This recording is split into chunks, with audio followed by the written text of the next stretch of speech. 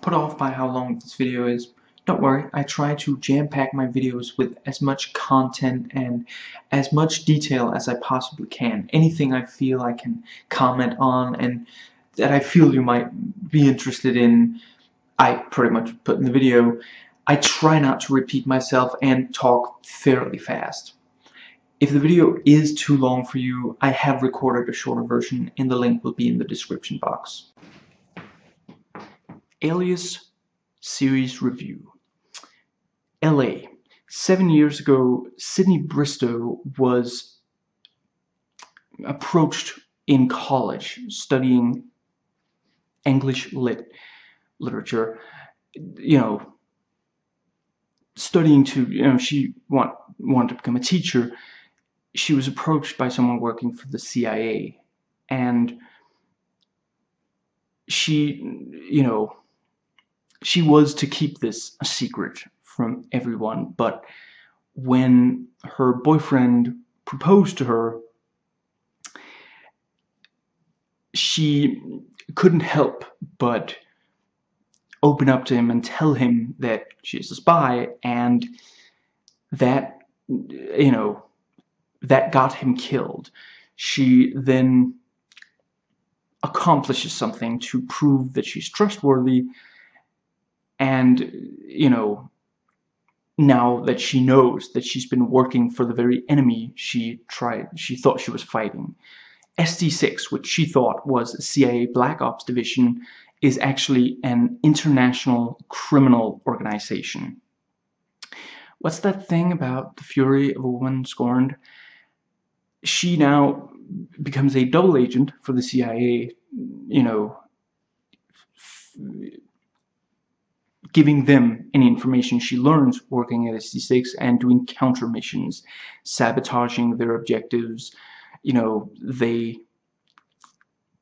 giving them fakes and the CIA the real, items.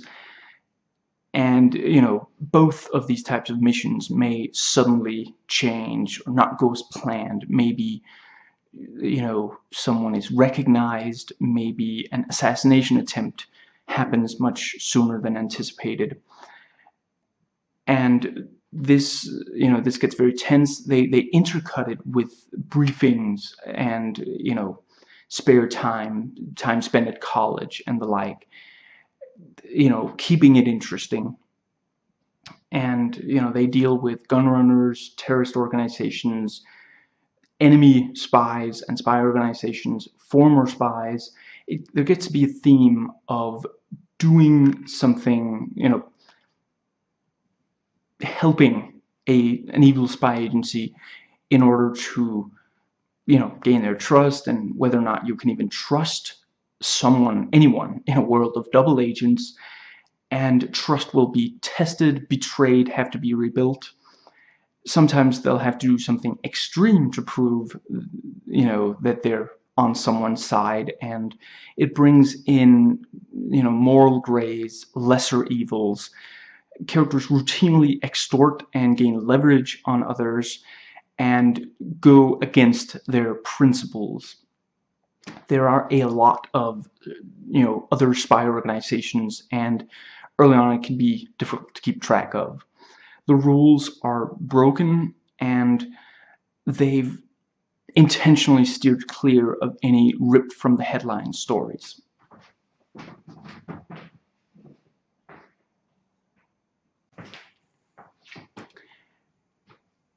With the spy world, there's, of course, there are secrets upon secrets, and any reveal of such will have to be dealt with, and often the only way to deal with them is emotionally. There are a lot of mysteries, tons of plot twists, and some of them don't really go anywhere, but they do just about all fit with the spy world, and this is the most complex and smart spy fiction that I've seen in any medium.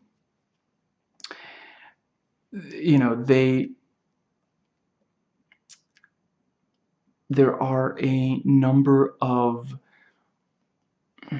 different elements that you have to pay close attention in order to fully keep track of everything that's happening. This has, a lot of aged and former spies, with middle-aged cast, including guest casts, and this is treated as as something to respect. It's treated with respect, and they are just more experienced. They're still incredibly, they are incredibly competent agents, and they look great. Some of them even look sexy, the ones that are meant to. And it's really that they started when they were young, so yeah, they have decades of experience. And some of these operatives are so skilled that they can actually operate in a situation where you think that they couldn't possibly, they blink code, they just, yeah, it's pretty insane. And there's, they plan for things that you couldn't, where, yeah, you couldn't, it seems like it would be impossible to plan for all of this. There are no Mary Sues or Gary Stews on the show. Nobody is always perfect, and every single character that, yeah, even most of the guest ones, if you have a character, if you're more than an extra, they have some kind of emotional, yeah, it's there's something there they have to deal with emotionally. None of them are just pure carbon, pure black and white bad guys. Again, pretty much, if there is a character, yeah, especially the most major. Not unlike Dexter, sometimes they're almost seen, but it works out, for some reason, and that can lessen the impact and get annoying. This really goes into the psychology of a spy. There's a lot to compartmentalize. There are just a lot of things that cannot be, they can't show how they feel in the given situation when they actually feel it. At times it does get to be like porn. It's, there's just too many, too big, events, too emotional, too just, yeah. And the good guys tend to really have a heart, really care about the people that might get hurt or such. Among the inspirations are Codename Nikita and James Bond, right down to Cold War, former Cold War in this case, of course, operatives. And the first season and a half, you see the end of a mission at the, as the first thing in the episode, although in, here in the first season and a half, it tends to be that, the episode before it left it on a cliffhanger. They were worried that the show might get canceled, basically. And yeah, some of these cliffhangers are really easily resolved, and that gets annoying. And a lot of the show is about, Milo Rambaldi, basically a mix of Leonardo da Vinci, not DiCaprio, and Nostradamus, who created a number of artifacts that, it's this science fiction kind of thing. He predicted a ton of things and created things that weren't fully appreciated back then, and even today are amazing. And these are stunningly designed. They look absolutely amazing. One of them, is so memorable in its design. It's basically a box that, a season, if you buy the entire show, you can choose to buy it, in a box that looks just like that. So yeah. And these machines or messages and the like, will have to be activated. They hold information. Maybe there's a machine that has to be, put together or activated, something decoded. And it is this religious faith, basically. And Sydney points out early on that it's, as she puts it, everyone in the spy world is on a Rambaldi scavenger hunt. It's, yeah. Basically, the good guys want to keep them out of the hands of the bad guys. The bad guys want to do really bad stuff with it. And given that it is really powerful, yeah, it's, even, people who don't believe that Rambaldi was anything special, was more than just a really capable engineer, they have to take it seriously, because they, clearly these things, yeah, can be dangerous in the hands of the wrong people, or the wrong hands of the people who grab those hands. The continuity is hard, and in spite of, like, previously ons, you have to watch in close, yeah, watch every episode close to the next and pay very close attention. There is no filler episode nor a single bad episode, though there are filler plots.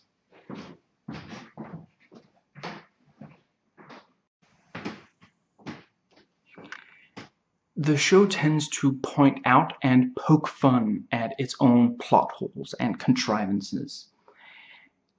And the plot is great, and the there's a lot of depth to plots, characterizations, dialogue is really well written. This has some strengths that Lost didn't. Among others, it's much more straightforward. Basically, anything that happens is connected in some way to Sydney and or Rambaldi, where, rather than it just has to be connected to the island, and it can be at any point in time. And, in this, it can be anywhere in the world, but usually that's because our guys went there. So it's not, yeah, it's much easier to keep track, and the show never completely loses sight of what it's about and what's going on, and never quite goes so deep down the rabbit hole of high concept science fiction. And calling it Alias is not overselling it. In every single of the 105 episodes, there is at least one alias. I'm in what's it called? Maybe not in every single episode, but there are way more than 105 aliases. There are times where our entire team will be using aliases in an episode, sometimes more than one alias in an episode. And yeah, there are episodes where Sydney uses a handful of aliases. And there will be subtle things to the acting that fit the alias. The clothing is memorable, and there are a few of these where it's like culturally offensive. I think that it's just they didn't really know any better, and it's I sincerely doubt that they meant to offend. And yeah, we get more than far more than 105 cool spy situations, and they have to get inside, in and back out. They, they maybe retrieve intel and or technology there. The the clothes Sid wears may be very revealing and flattering, and it's it's in an exotic location, in maybe someone speaks a often Sydney speaks a real language, meaning they actually had to learn it, and they'll be using cool gadgets. They go through a lot of clubs and just rich establishments during like parties and social gatherings, and there are times where you don't see them escape if you can figure out how they did anyway. And among the escapes you see are rappelling down from a tall building face first, and parachuting from a mountain, and yeah, getting past security. Maybe they have to get a code somehow, maybe there's a gadget to bypass it, maybe they have to get maybe they just need a certain person's hand, a palm reader, and maybe that means taking that guy as a hostage, and the dealing with guards may involve fighting them, maybe using guns on them, maybe it is just sneaking past them. The pilot is solid and really sets up a lot of things for the show that are pretty much all followed up on, and the finale wraps up and gives closure to most of the overall storylines.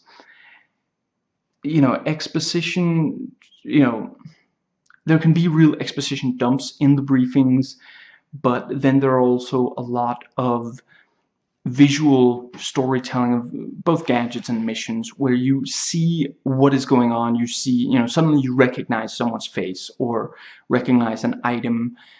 A lot of gadgets, yeah, you see them use it, and then you figure out what it's for and how it works and that kind of thing. Not everything is explained. A number of the aging spies and such have a lot of backstory that we aren't told, but they have a lot of history.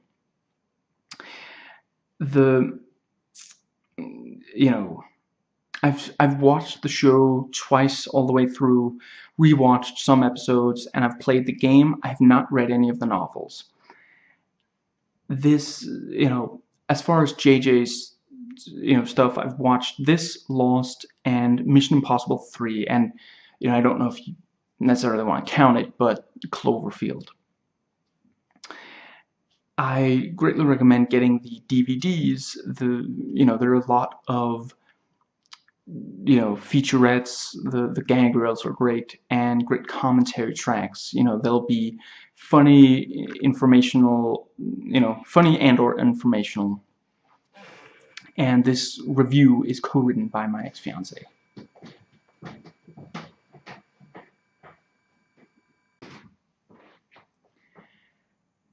Our protagonist is Sydney Bristow. She, the moment that you hear that it's a female spy or a woman within espionage, what you maybe think is that she basically gets information by getting close to getting through pillow talk. Yeah, getting close to the people that they need information from, and having sex with them, thus getting the information. And here the great thing is that Sydney basically never has to go all the way to having sex with them. She she is so good at it. Her sex appeal is so strong that she doesn't even have to have sex. You know, she can get the information, get close enough to them without having to, you know, she'll often dress very provocatively, but she'll never actually have sex with them. And her, you know, her sexuality is far from her only or main asset. She's also an expert melee fighter, great at improvising in the melee fights, and a thoroughly capable field agent. The improvising does sometimes make it look like she goes into situations without any real plan and just relies on luck, you know, just convenient writing. And, you know, basically, some people claim that Jennifer Garner cannot act. I completely disagree. Her acting does tend to fall into one of two categories: real life Jennifer Garner and then badass spy. And obviously she spends most of this in badass spy mode, but she does also get to be sweet. You know, sometimes she uses that to fool, you know, people. You know, sometimes that is the way to get information or get out of a situation. But it's also just, we do see her in, you know, real life outside of the spy world and this, and sometimes we see her in a very natural look. You know, she goes out for a jog, and the show very much, you know, it does highlight that women can be beautiful without, you know, wearing a ton of makeup, without necessarily, like, you know, making a huge deal of what they look like or what they're wearing or such. And it's very much a show that empowers young women. You know, you can be a very capable person as a woman without it costing your femininity or personality. You know, it does lead to Sydney sometimes getting her way, even when, you know, that doesn't, yeah, when she in real life wouldn't at all. But yeah, with it being that, you know, she is sexy and gets sexual, but, you know, always on her own terms, and it's completely in her own control, much like in Star Trek's Deep Space Nine and Voyager. When she is being interrogated, she will, you know, reply with snark, and that's, you know, quite fun. And in general, she can be very immature. You know, she's emotionally mature, but she, yeah, you know, when it's not gonna ruin a situation, she can be very immature, and it's quite fun. The show does sometimes get sappy with her emotional stuff. If you do not think that Jennifer Garner is adorable and adorkable, you know, you and I just do not define those terms in the same way. And I'm aware that there are people who say that, you know, oh, you know, she looks like a horse, she's too masculine to be attractive, which ironically makes them as figuratively ugly as they are trying to say she literally is.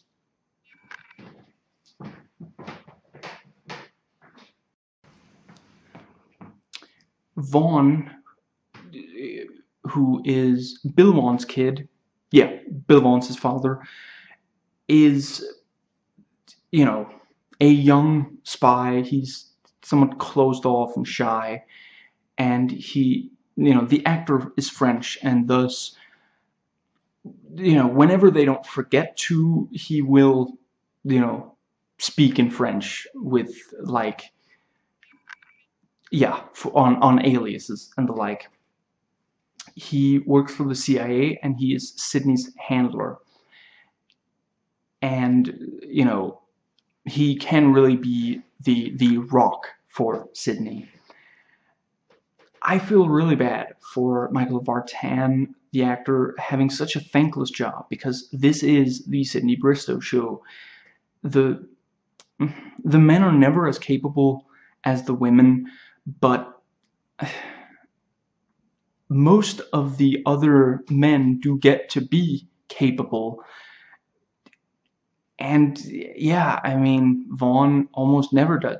Early on, he doesn't get to be capable at all. And honestly, whenever a storyline involving him is at all engaging, it's because of the other characters involved, never because of him. And frankly, for all that he adds as far as dramatic storylines, he could basically be replaced with like a cell phone in Sydney's pocket that has like a database for the exposition that he feeds her. Granted, there are worse Vaughns out there, Vince chief among them, but it's too bad when fiction feels that in order to empower women, it has to be at the cost of men. And with that said, this very much is, commendable for its feminist messaging. And, sadly, it does not quite reach the heights of Star Trek's Deep Space Nine and Voyager. Vaughn will get to do cool action, and where every main major spy, has like a face of determination where you can still tell there's pain behind it. There's something that they had to go through, something that they have to suppress because they can't show it right now. His is probably the least impressive, the most weak looking. It reminds me a lot of Ben Affleck's Jack Ryan, which is not a good thing. He is pretty much the only person that Sydney can talk very openly with, because he knows about her double life and her double agent status, and, well, he's not her father. He does have a girlfriend early on, but maybe the two will develop a romantic relationship, which means we have to sit through a lot of will they, won't they, and there is at least one love triangle, which I will argue is interesting. And there are times where Sydney is like a schoolgirl with a crush on him.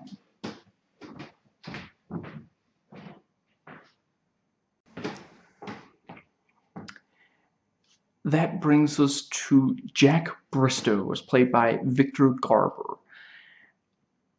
He is Sydney's father and a truly amazing spy, which is part of why she is so capable.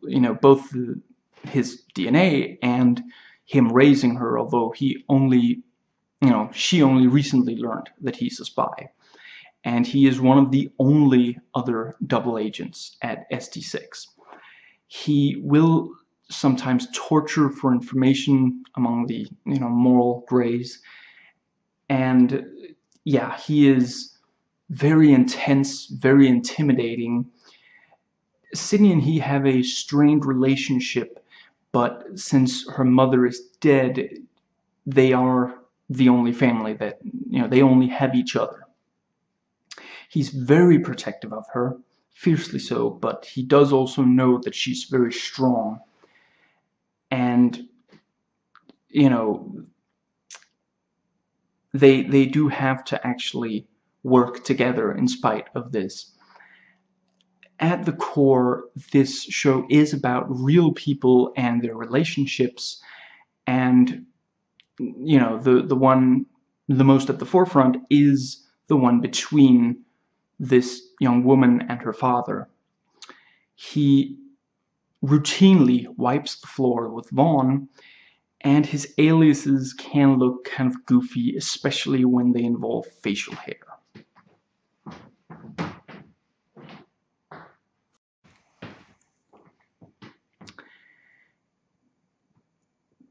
Marvin Sloan, as played by Ron Rifkin, is the boss at SD6, and he has been lying to Sydney's face for years, and he's still lying to right to their face with everyone else on the, all the other big agents that don't know.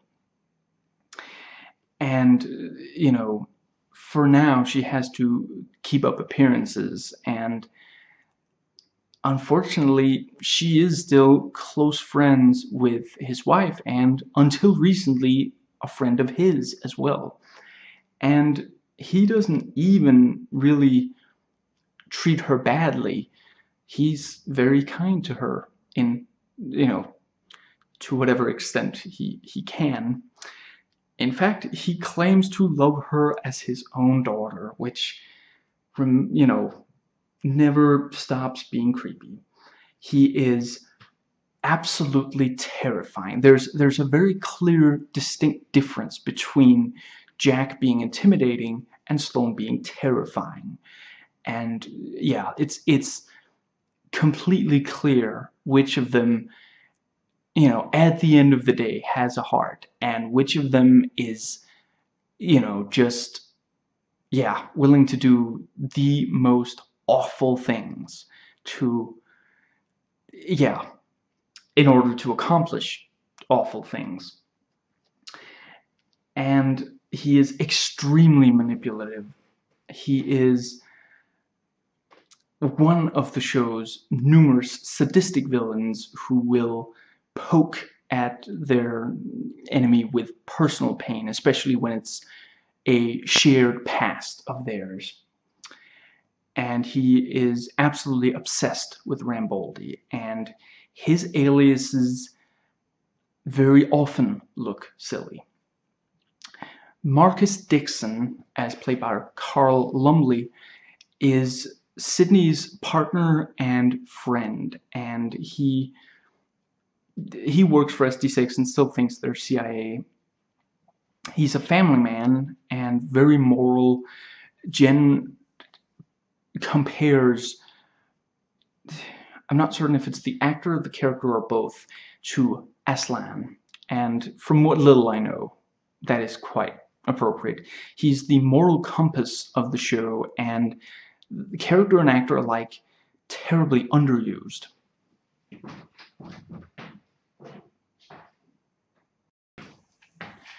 Marshall Flinkman, as played by Kevin Wiseman, is the lovable, awkward, dorky Q of the show. He builds and briefs on the innumerable gadgets. He's very excitable and he loves his work. He's clearly more comfortable working on and explaining gadgets than relating to other people.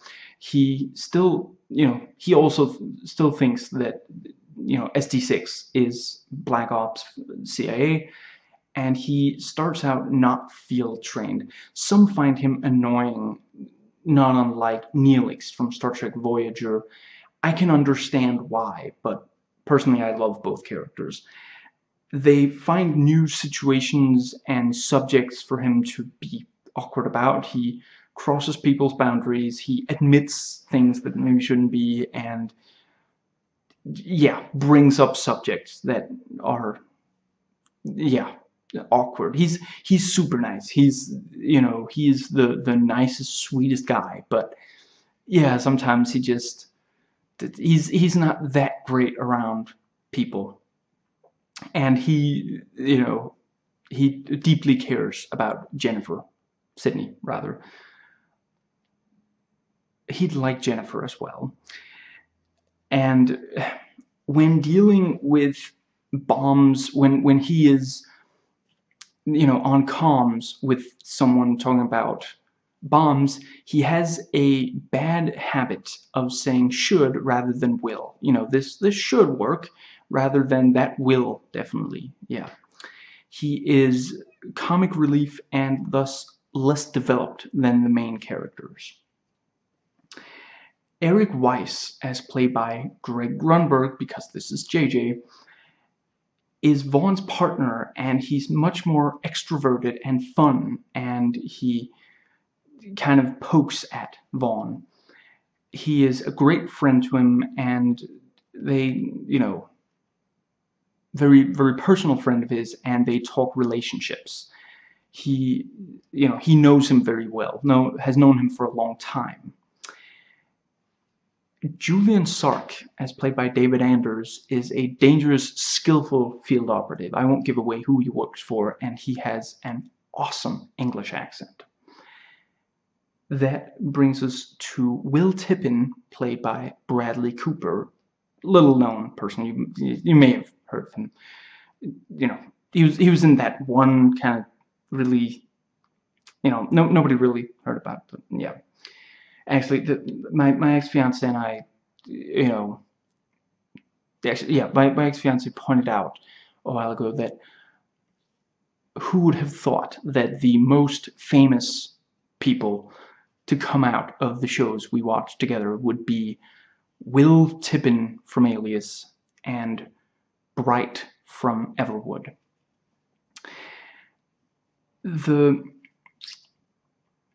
He is a reporter for the local paper, although it's not clear exactly what exactly he writes. He writes a lot of very different stories, so yeah. And I should mention Weiss is also, a comic relief character, less developed than the main characters. Will is a friend of Sid and also of her late fiance, and he tries to find out the truth about what happened, which is, of course, very dangerous.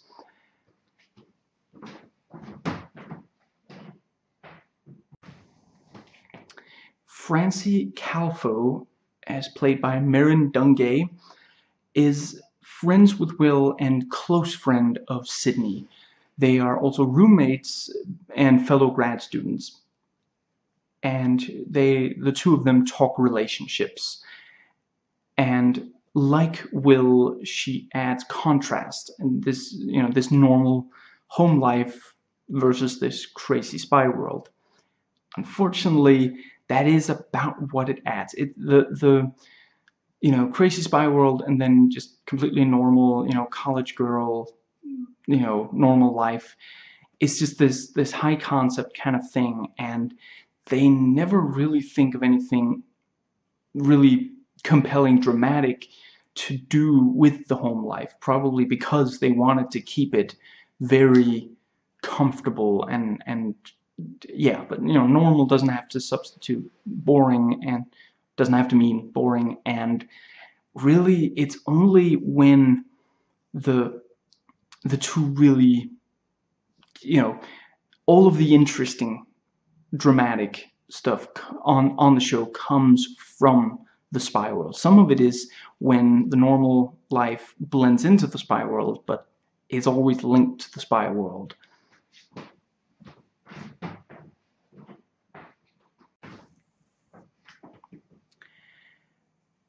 This has something of a... Actually, before that, the acting is phenomenal for all. The main characters the main cast absolutely embody their characters, and they're very layered and complex with, countless different emotional situations, and guest stars as well, and they either have parts written for them, or they just live up to what is written for them, and they got some really big film and TV stars. They almost all get physical in one way or another. They fight, they're maybe involved in a chase scene, maybe they're tortured. They may play a really pivotal role, have to deliver a lot of exposition, incredibly important on a mission, or, very developed characters. The show has very much this comic book-like style, And we have gadgets that clearly could not exist in the real world, such as tiny scanning gadget hidden in super swank sunglasses. The old chestnut of touching your ear, meaning that you have perfect two-way communication where hardly anyone else ever hears. When they talk, it's almost always that only the other person can hear them.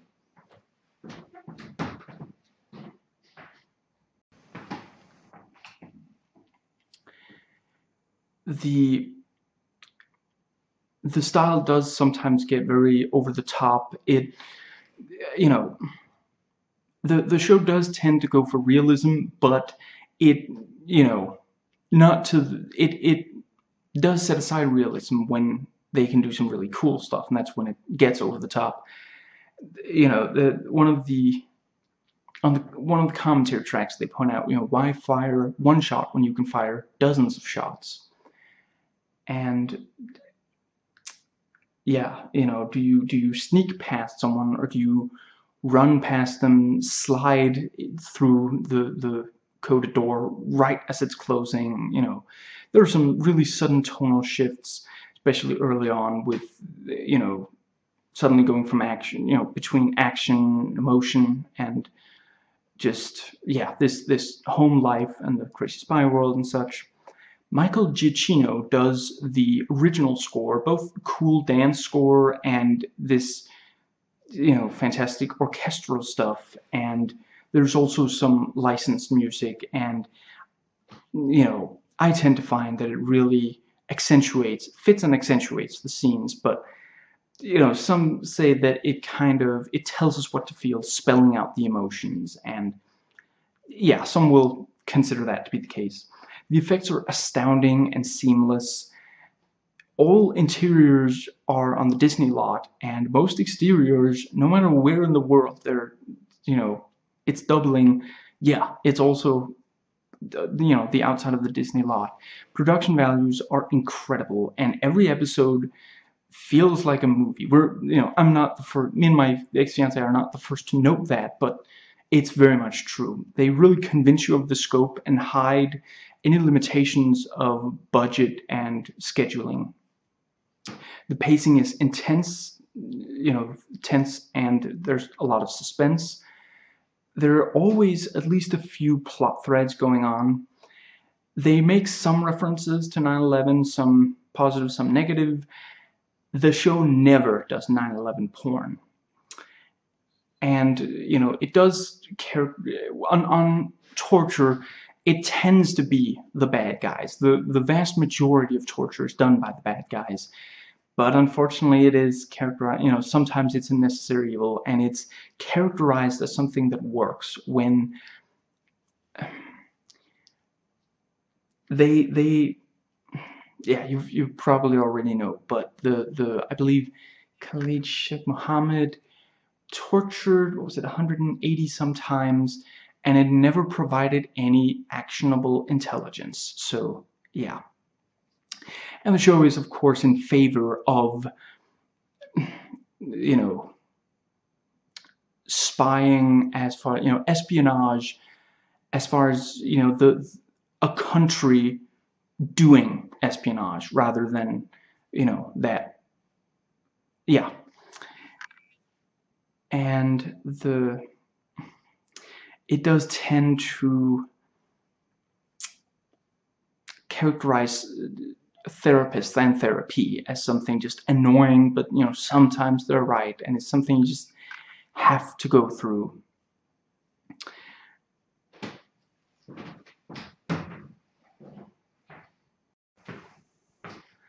The show will occasionally get political, sometimes on the extremes, and on,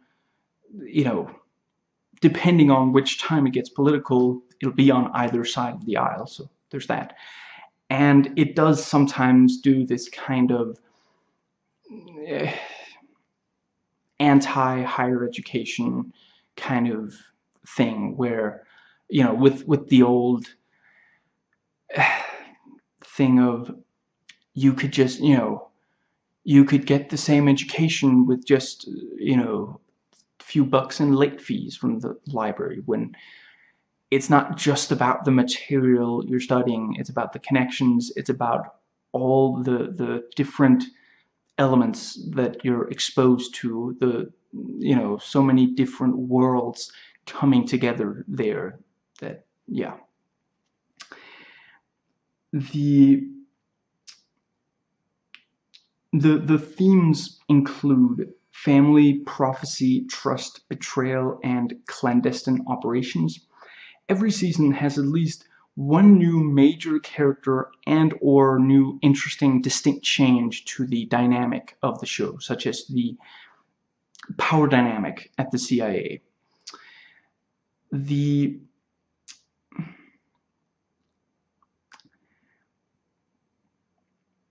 There are some drastic changes over the course of seasons, and while it does maintain an overall high quality, yeah, not all seasons are created equal, and season 5 certainly could be better. The changes in some seasons had, the show evolves over the course of the run, and yeah, some changes are for better, some are for worse, and some are ridiculous, and some viewers gave up along the way. Mostly it did lead to interesting new situations and stories that couldn't have been told before, but whether you like it or not is subjective, and some will stop watching, season 2, 3, 4. Season 4 went for very much one-off episodes where the bad guy is introduced and defeated in that one episode, which again gave us some really interesting stories. And that is dropped in the 5th season, which has some problems of its own and is just overall not that memorable compared to earlier seasons.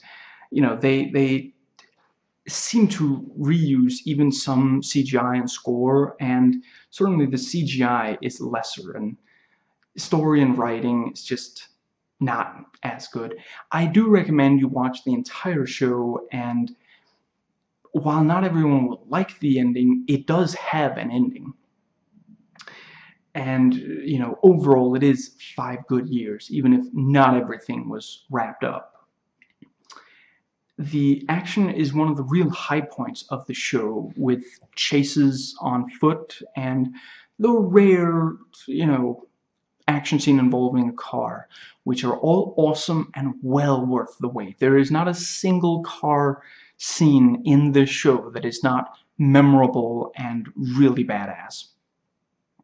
The fights tend to be melee, and there's a lot of improvisation of weapons, just using items on hand. If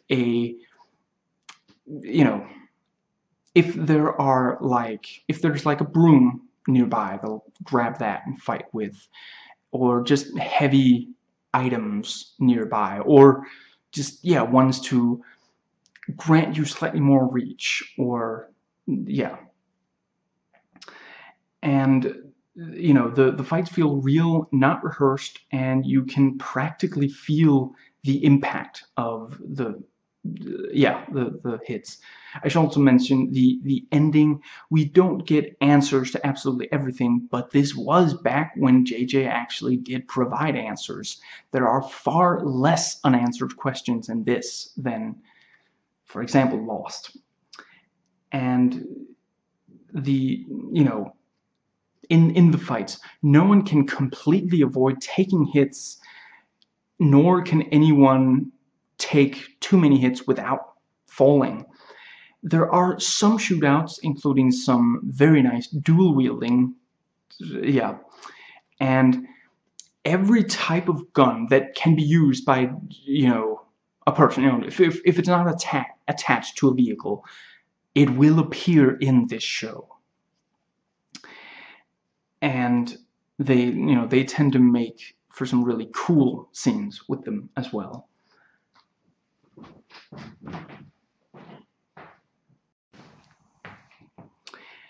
The they don't always carry pistols and such. You know, in some operations, they just wouldn't be able to hide them. Maybe they have to get, you know, searched physically. Maybe they go through a metal detector.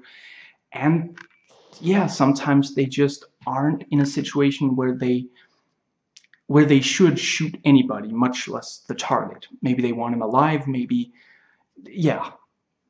And they will use live rounds when it's, you know, clearly bad guys, and tranquilizer, you know, ammunition for when it's, you know, people who maybe don't know that they're working for bad guys, or even, you know, hypothetically, maybe at some point they'll have to do a mission where they'll be, you know, in a US government facility or otherwise dealing with friendlies and just still have to shoot, and hence tranks.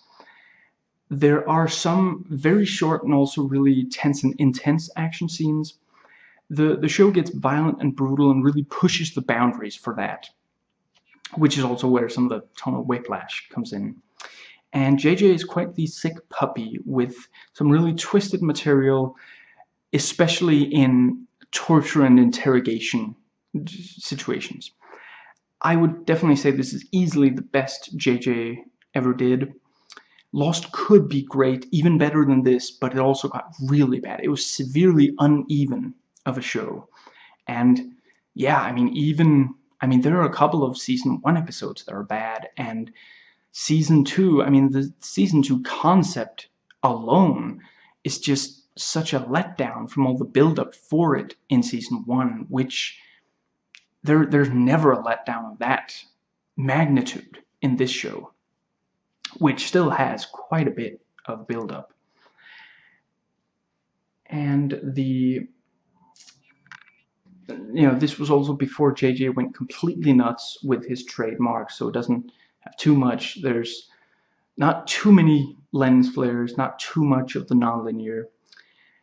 You know, they will have a scene starting with something dramatic, with you not really knowing the what, the where, or the who, and it really drop you in the middle, and then you have to pick up from scenes that come later in the episode and figure out and follow what's going on.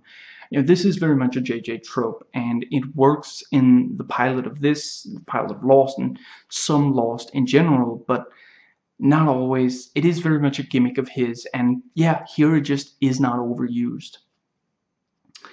And it's probably, my ex-fiance points out, it's probably to hook the viewer so that instead of expecting us to follow the entire story, if they just start start at the beginning of the story, and then we get home life stuff in this, Lost flashbacks and Lost. The number 47 is used quite a lot, and it's mentioned early on that it's a prime number, and I think there is a reason why it's used a lot. And yeah, this was before Damon Lindelof, who joined him on Lost, who made JJ far, far worse, which is something that I realized from I haven't watched much of anything from JJ in a while. Not particularly anything he's made since, I don't remember which came out first, if it's Mission Impossible 3 or, Cloverfield, but I have watched some of what Damon Lindelof has written, and also just read about, read and watched reviews of stuff that he scripted where, yeah, that people describe these ridiculous twists and such, and yeah, I'd say, it's especially Lindelof, but, JJ took some of that with him to some of, yeah, again, some of that I know from reviews of them. But yeah, JJ, as far as I've seen, just does not do the nonlinear anywhere near as well as Tarantino does, where he'll really build an atmosphere and make you care about a normal situation before taking it to something unexpected. You know, rewatch Reservoir Dogs, rewatch Pulp Fiction. I'm saying rewatch because if I have to tell you to watch them,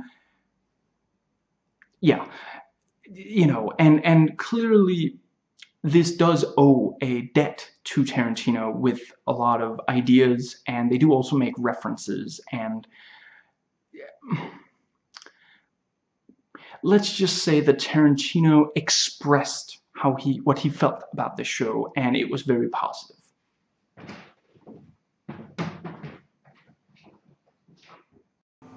I've reviewed other parts of this franchise. The links are in the description box. Please comment, thumbs up, and subscribe for more content.